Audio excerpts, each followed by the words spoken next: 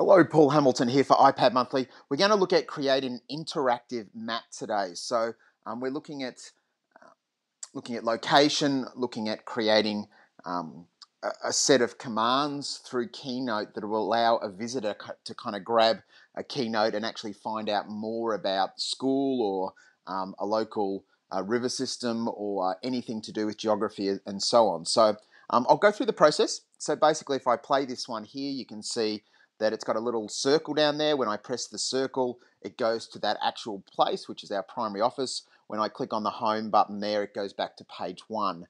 And you can start with a map, get kids to take a picture of a map, or you might be able to take a screenshot of a Google aerial view of a map, so you don't have to actually take photos, but that's just how we've done it with our kids. And so it's really, really easy to do. So I've got my first page here, and what I'm going to do is let's just create another little interactive link here. So I'll bring in a circle. Don't worry about where you put it yet. Then I'll just go up to my paintbrush up here and I'll go to the style, and you can see there that it's got fill. So what I'm going to do is go to no fill, but I'm going to put a really thick border of a certain color in it. So let's go with something that stands out. Let's go with a purple, and then we'll just really increase the width there just so that you can see it. And then I'll just make it a little bit smaller, and I'll put it, I might place it over here where the library is.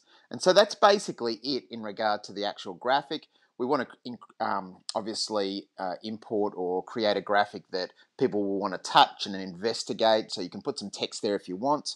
And then it's a simple case of clicking on that circle, going to my interactive links, and then going to the slide they want. So let's just say in this case it will be slide 3.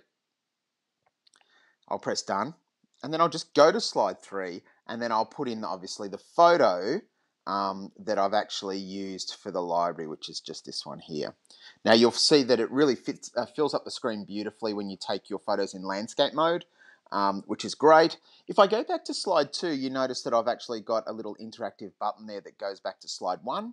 And because it's got the link there, I can just copy that and actually put that on each of the pages. Now, if you feel that you haven't got that paste option, just move your image slightly and then just paste here and then just move it back again. It doesn't like kind of pasting over layers, and you've got some adjustments of layers there. So let's see how that looks as a whole. So we'll press play. We go to the blue one there, that we go home, then we go to the purple one and it goes to the library, and then we go home. And obviously the kids, when they actually click on that, they can have some text down the side discussing who works there, what that building is used for, what's its main purpose, and so on. So I think this is a great little activity to get kids creating interactive links and interactive maps, to explore the environment and to explore different places. A fantastic way, or putting a little bit of a spin on a different project or an assignment that might be very traditionally text-based. You might get them to create like an interactive project with quizzes, with clicking on links and finding out more about different things. I hope you found that useful. Paul Hamilton here for iPad Monthly, signing off.